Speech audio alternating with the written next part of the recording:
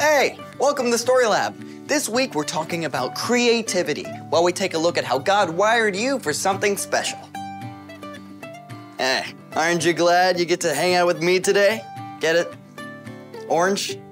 Like aren't you? Never mind. Thank you.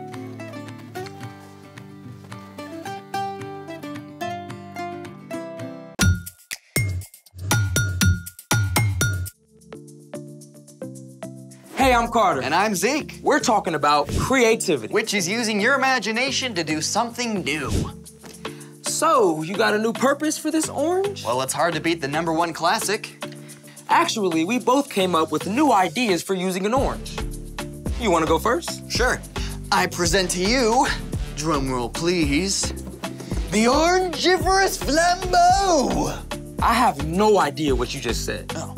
The Orange Rind Candle. That's not a candle. It's not a candle yet. Let's make it. Step 1, completely dig the fruit out of half an orange, leaving the rind and the center stem. In order to dig the fruit out best, I recommend you start on the outer edge and then work your way, making very sure not to get all the way through on the bottom so you don't damage that center wick. I will be allowed to eat this. Oh, absolutely. Yummy. It's very, very messy and gooey. These are some great oranges. Now that I've gotten all the way around the edge, I can work on the center, being very careful to get right next to that wick, but not to damage it.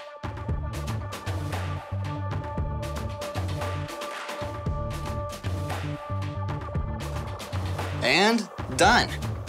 Step 2, pour vegetable oil over and around the wick like this. And step 3, light the wick. Voila, an Orangiferous Flambeau.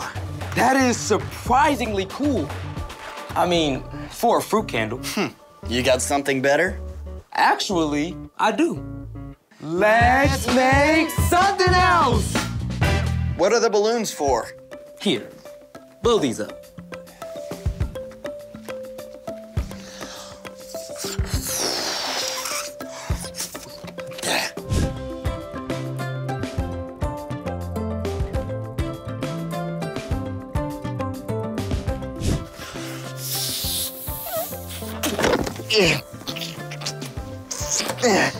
Okay, that's it. This better be worth it, whatever this is. We only needed one. Oh. We're making an instant balloon popper. Oh, I have a bunch of those. No. We're going to pop these balloons without touching. I'm listening. It's super simple. Start by slicing off part of an orange, like this. You can dig out the fruit with a spoon, or just eat it. That's good. Fold the peel like this, skin side out. Zeke, please hold up a balloon for me. Now, this is very important. Squeeze the peel at the balloon. Whoa! That was amazing! Let's see that again. Oh, I couldn't even see that. We need slow-mo. Orange peels contain a chemical called limonene. When limonene is sprayed on a balloon, it causes the rubber to dissolve. This weakens the balloon, which pops. Whoa. Who knew the humble orange could be used for so many different purposes? Speaking of purpose, it's time for The story before the story. Today, we're in the book of Ephesians. Ephesians is one of 21 letters in the New Testament. The leaders of the early church wanted to teach Jesus followers what was true, and they often wrote letters to do that. The apostles wanted everyone to know that Jesus is God's promised one to save the world. They also wrote about the radical new way Jesus wants us to live. In the Roman Empire, people like women, children, poor people, and enslaved people were viewed as worthless with no hope of something better. But within the church, all people were viewed as equal because the believers knew that God loves everyone. The Apostle Paul wrote one of these letters to the believers in the church at Ephesus, which is where our story starts. Take it away. Hey everybody, guess who? It's Brian. Ephesus was a major cultural center where people worshipped Greek and Roman gods. But Paul began a brand new church in the city and taught there for 3 years. Both Jewish and non-Jewish people became believers in Jesus during that time. Though Paul left the city to continue his travels, the church was still on his heart. So about 10 years after he arrived in Ephesus, Paul wrote a letter that became the book of Ephesians. I, Paul, am sending this letter to you, God's holy people in Ephesus. Now we're focusing on something incredible Paul wrote in chapter 2, verse 10. We are God's creation. He created us to belong to Christ Jesus. Now we can do good works. Long ago, God prepared these works for us to do. Okay, there is so much packed into that one verse, so let's dig in a little deeper. To start with, we are God's creation. Yeah, we didn't happen by accident.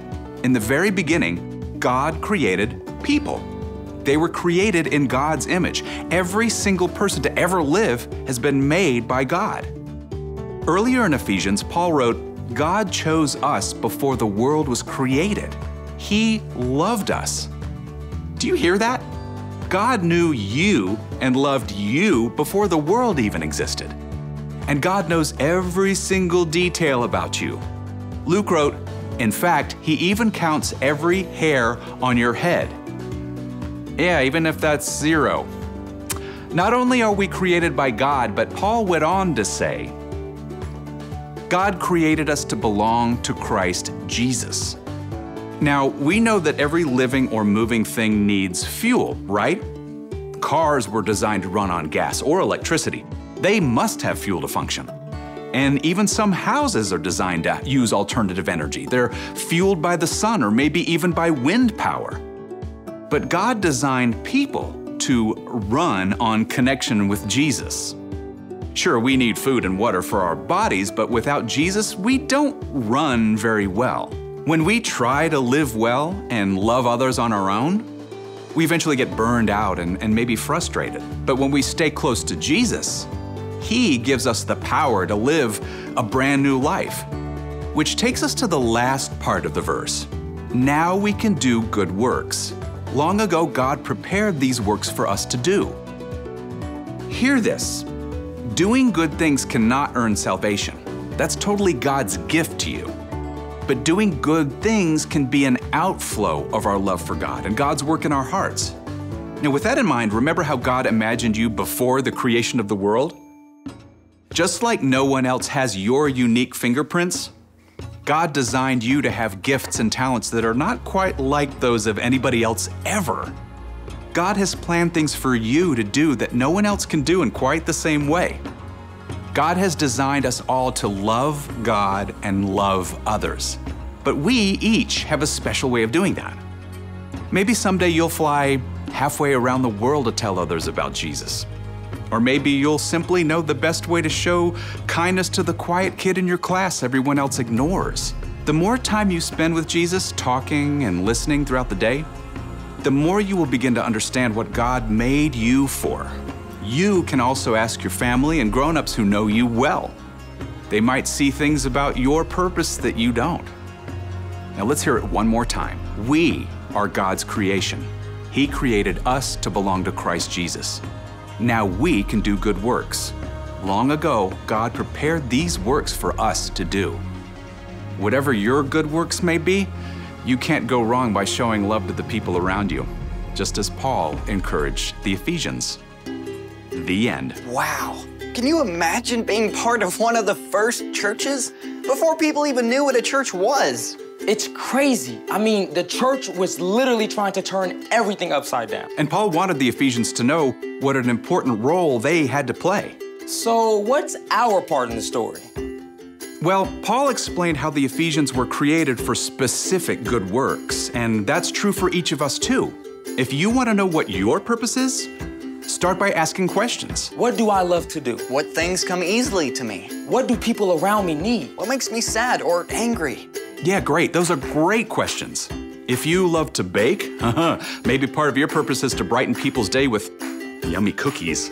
Or by making them laugh, if that's your thing. If it really hurts your heart to know that families in your community don't have enough to eat, maybe your purpose is helping to collect food. Yeah, your purpose might not look like anybody else's, and that's okay. Remember that God made you in a unique way. And that staying connected to Jesus is where your purpose starts.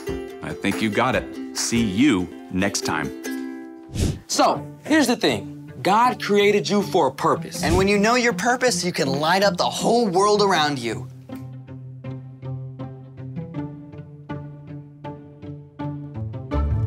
Thanks for joining us in the Story Lab. See you next time. Hey, you got any more balloons? Oh, yeah. I'm gonna try popping one. All right, you ready? 1, 2, 3.